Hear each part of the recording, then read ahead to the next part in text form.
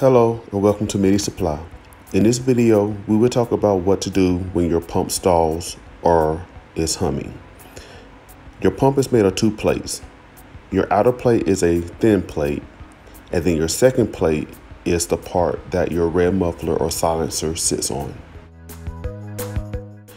You will need an impact drill with attaching Allen keys or a set of Allen keys, a chisel, hammer, and gloves. When your pump stalls, you will hear a humming noise. That means your screws are too tight or your graphite pallets are damaged. Take your impact drill with Allen key attachment or Allen key and remove all the screws from your first plate. If your first plate doesn't remove easily, use your hammer and chisel to separate it from your second plate.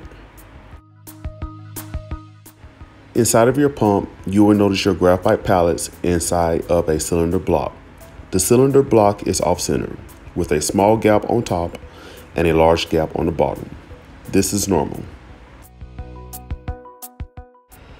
Remove all of your graphite pallets and inspect for any damage such as cracks and breaks.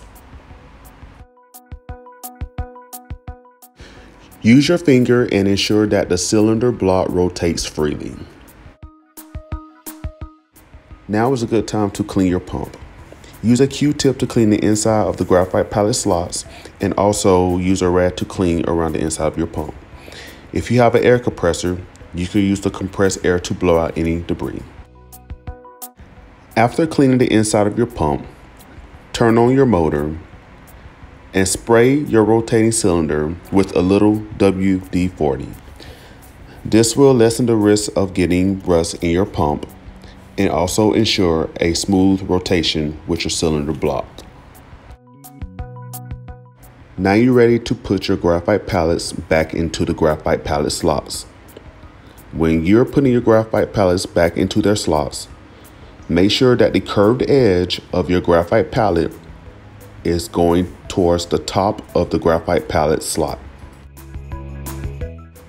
The curve on the graphite pallet should continue to circle with the rotating cylinder block. You will know if the graphite pallet is placed incorrectly. On the top of the slot, where the graphite should continue to circle with the cylinder block, you will notice a triangle instead. This is incorrect. Remove the graphite pallet and turn it so that it will continue to circle with the rotating cylinder block.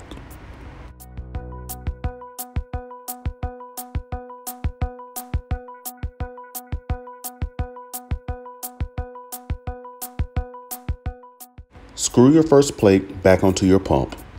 Be careful not to over tighten your screws. They only need to be hand tight. Turn on your machine and make sure it is working properly.